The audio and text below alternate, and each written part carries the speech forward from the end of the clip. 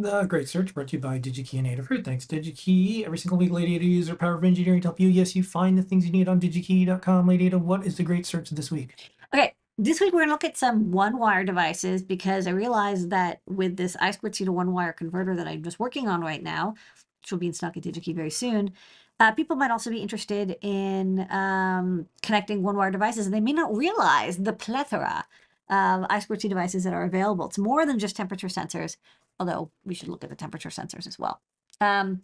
So first, let's go to the computer.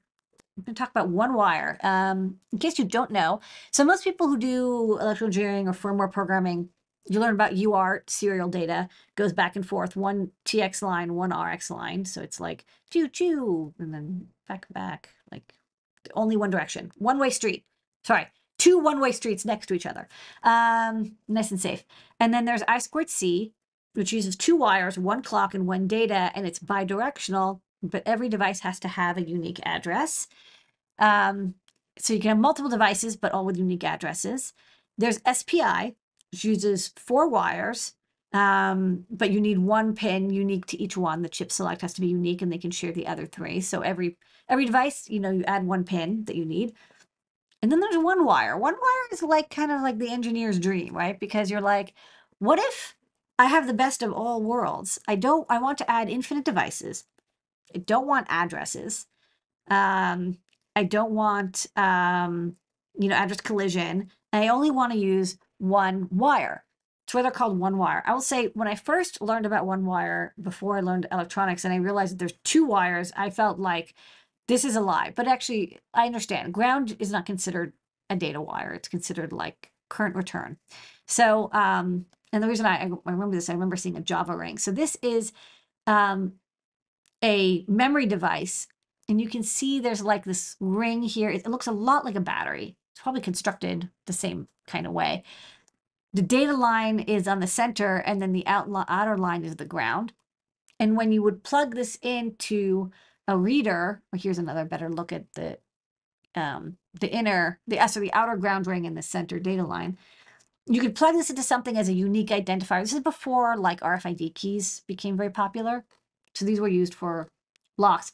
They're also used in MagSafe. They're used in, when you see the little LED on the power supply. I think that's actually driven by a DS2406, which I'll talk about in a second. Also used sometimes with batteries as like a ROM identifier. But what's really nice is, like you said, it uses one wire, optional power, doesn't hurt, but isn't required, and one ground. So if you do have a connector you want to have as few pins as possible, like MagSafe, where a second wire would, you need another you need another like magnetic thing or a little like pogo pin, and the cost expense is much higher. You can skip I2C and go to, and use one wire instead. So it's not used, all the time, but it is still used, even though it's an older, I think in the 90s is when it was designed. Anyways, the thing it's, kind of most famous for is, again, the DS18B20. We use the DS18B20 a lot. Originally by Dallas, then Maxim, and now Analog Devices. This is they're pretty good temperature sensors. I think like 1% accurate. One thing about one wire is it's a little, especially if you're having the device power from the data line, because what it does is the pull up on the data line gives the a thing at the end just enough power. There's like an internal capacitor that it charges it up, and then it does the data transmission, and then uses the data line to send the data back. So you do need a pull up resistor. They have a unique ID. Yeah, not too bad, plus or minus half a degree C. Good for many uses. And one wire is designed for very long distances. You can go many, many meters, which I2C is not designed for, and neither is SPI or UART. UART, you can do RS-485. The one wire is specifically designed for going like, if you're like, oh, I have, a 10-meter long wire, one wire is like, yeah, that's actually what it's designed for distant measurement. So it has a very unique use case. And we're using the board I was just showing off is the 2484, which is a fairly low cost, about $1 in quantity. I2C peripheral that will then let you control one-wire devices. And if you look at like the one-wire instruction set, it's very simple. It's like you can search for devices, you can read a byte and write a byte, and then like do a search procedure. Like it's very simple. You send a command and you get a response. And so, it's great for, I don't know people who design their own, but as long as, if you happen to be using something that has a one wire interface available, they're easy to program, much simpler than I2C or SPI, because they don't have that much power. And they tend not to be too complicated. So I think, yeah. So the other board that we have that, if you're interested in one wire, that's interesting, is this is a 2-pin expander.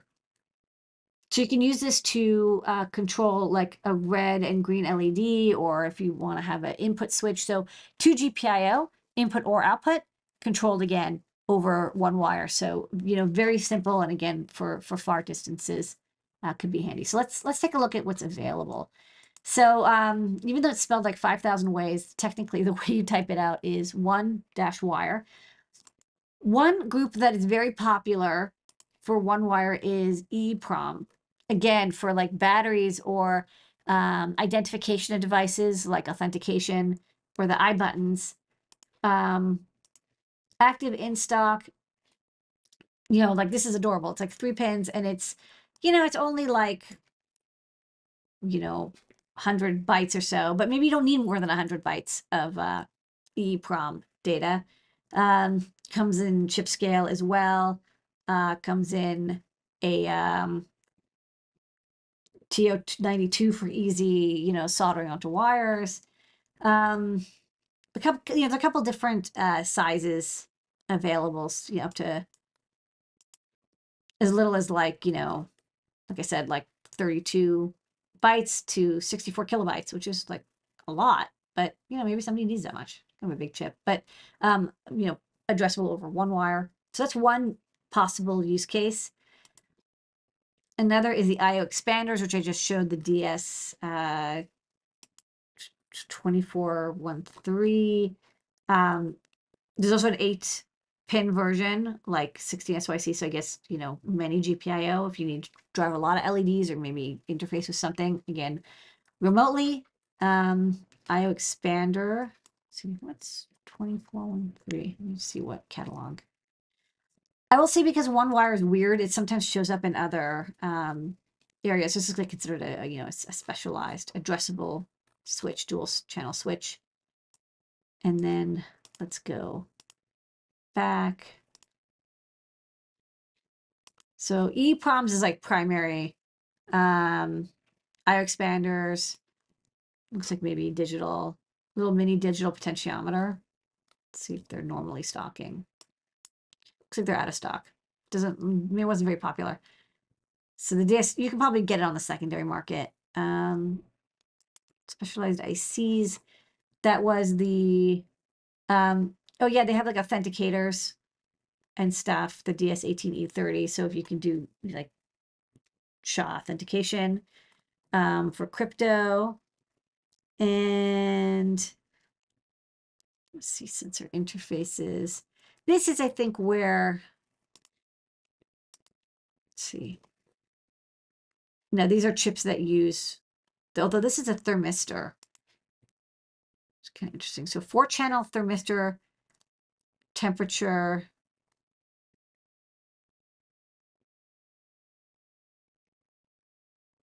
I guess it's one wire. Yeah, it looks like it's it uses one wire, and it can read up to 4 thermistors. So, 4 temperature measurements using thermistors specifically. So definitely be used for like a battery pack or something. And then the most popular, like I said, is the temperature sensors. So let's go to temperature sensors. And for these, let's look only, because there's a lot that they don't make anymore. Let's look for active, in stock, and then let's sort by quantity so we can see the most popular. So one thing that I thought was interesting is there are the DS18B20, but they actually look like they're phasing it out a little bit. Like you can still get it, but it's like an ancient chip. So not too surprisingly, they've probably redesigned the chip multiple times. And so the latest version looks to be the DS1825U, which probably is like, back compatible. It still has the 64-bit ID. Can be powered from the data line. Yeah, converts 24 bits and 750 millimeters. That's exactly what the DS18B20. Probably just like a slight update to the design. Compatible with the 1822. That doesn't seem like they make the TO92 as much anymore. I think those fell out of favor a bit. Probably because people just pick and place them on. But they do have this Econo 1822, which is like probably, yeah, software compatible with DS18B20, more modern, fairly inexpensive. So I think if you want like the closest thing to like, oh, I have a DS18 B22, and let's say you want it to be through holes, let's look at only TO92 package, because most people want it to plug into a breadboard.